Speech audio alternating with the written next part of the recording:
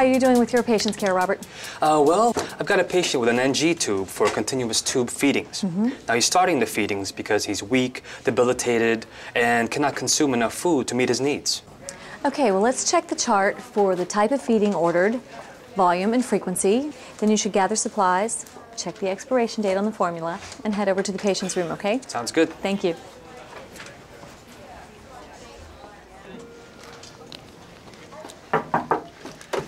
Hi, Mr. Leverick. Hello there. How are you? How's it going? Okay, Robert. This is my instructor, Miss Swenson. Hello. Hi. She'll be observing for a little bit as I give you your nutrition through your feeding tube, okay? Sure thing. Tell me, what's it like outside? Is it cold? It's pretty cold. Let me take a look at your ID band, okay? Can you tell me your name? Rich Leverick. Great, thank you. Let's move you up a little bit, okay? Listen, I can't wait for the warm summer day. Grandkids by the pool. I like the cold myself. You know, they say that the people that like the cold like people. Oh, yeah? Well, maybe that's right. Well, I like people. I think it's because you stay inside so much of the time, you know. It's obvious that you like people, too. Oh, thanks. All right. Let me put this pad on you here.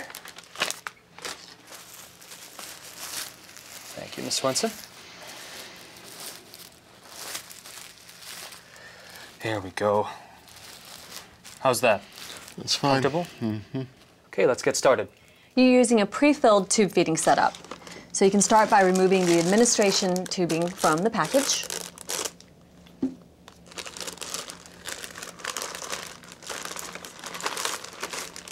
Close the roller clamp and the slide clamp on the tubing. Okay. There's the roller clamp. And here is the slide clamp. There we go. Now you can hang the empty water bag.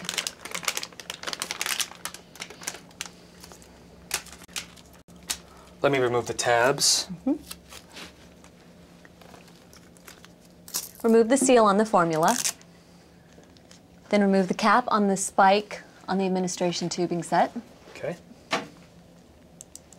Then push and twist the spike through the top of the formula bottle. There we go. Now I'll just hang the bottle on the IV pole.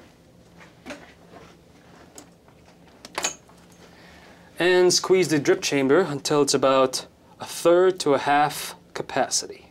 Okay. There we go. Now you can pour sterile water into the water bag up to the 750 milliliter mark, Robert. Okay.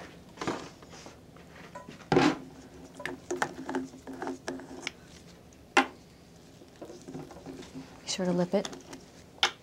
Okay.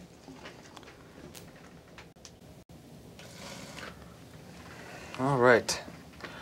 750 milliliters, right?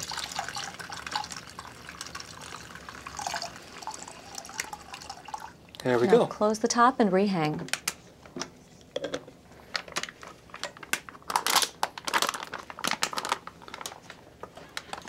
Now, what's the purpose of the water bag? Well, this particular pump will automatically provide a 25 milliliter flush every hour, which eliminates the need to do it by hand. That's pretty cool. Great. Okay, now insert the cassette on the tubing into the pump.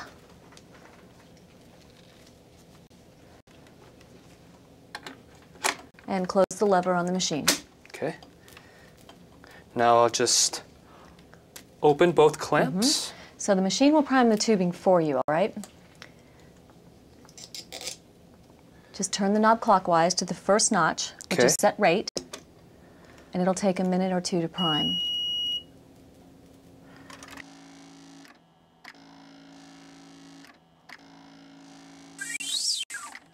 The machine is flashing set rate. So go ahead and set the rate using the arrow keys. Okay. I'll set it for 30 milliliters an hour. Okay, Robert, now it's time to get your supplies ready Okay. because you're going to aspirate the gastric contents with the syringe to check for placement of the tube.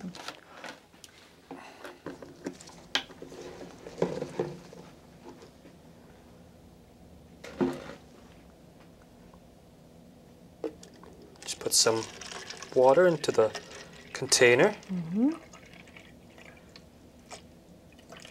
Okay. Okay, now I'll just unclamp the tube.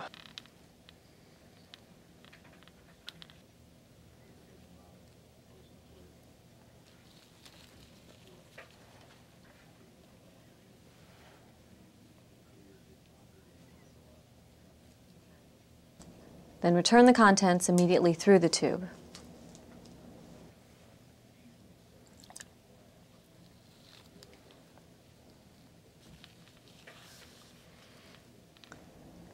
Then we'll flush the tube with 30 milliliters of sterile water, Robert. Okay. Things look good, so continue with the feeding.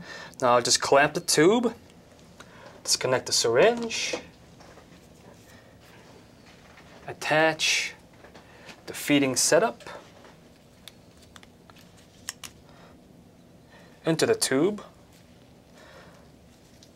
Okay, and set the machine on run. Well done.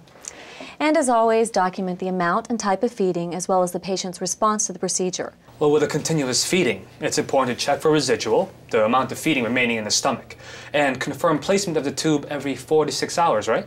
Exactly right. Okay. You can also document the volume on the intake and output record if indicated. Oh, and always ensure that the head of the bed is elevated at least 30 degrees. Okay, Robert? All right. Sounds good. How you feeling, Mr. Laverick? Fine. Thank you, Robert. I appreciate it. Nice job, Robert. Thank you very much. Thank you, Mr. Laverick. Thank you. You know what? I think I'm just going to stay and monitor to see how he tolerates the feeding, okay? All right. Thank you.